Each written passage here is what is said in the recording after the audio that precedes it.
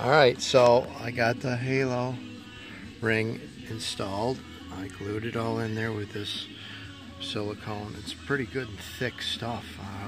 It's been sitting around for a few years, so maybe it's working better because of that. Then I drilled the back of the cone out that went over top of this, and I'm going to put the cone back in. But the cone, I had to install this little subsequential LED, so I siliconed underneath the edges here and in the front here, and I got the screwdriver just kind of holding it in there.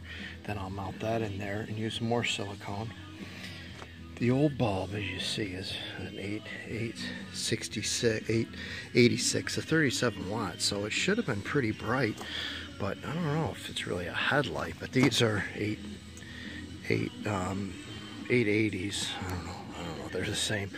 They come with a little shield that goes over this. I don't have it on right now, but you can either have them blue or clear, but I couldn't fit it through this hole with that tube on, so I'd have to drill this out a little bit more. And then those tabs, I'd worry about those tabs holding it, but it's got a, you know, you can't get it in there with that cylinder on.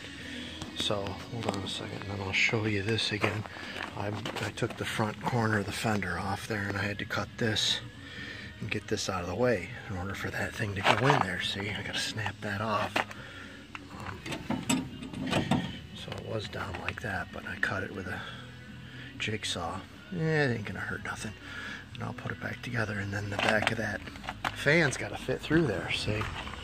So that's about it for this video there. So this fan sticks out way further than this, see?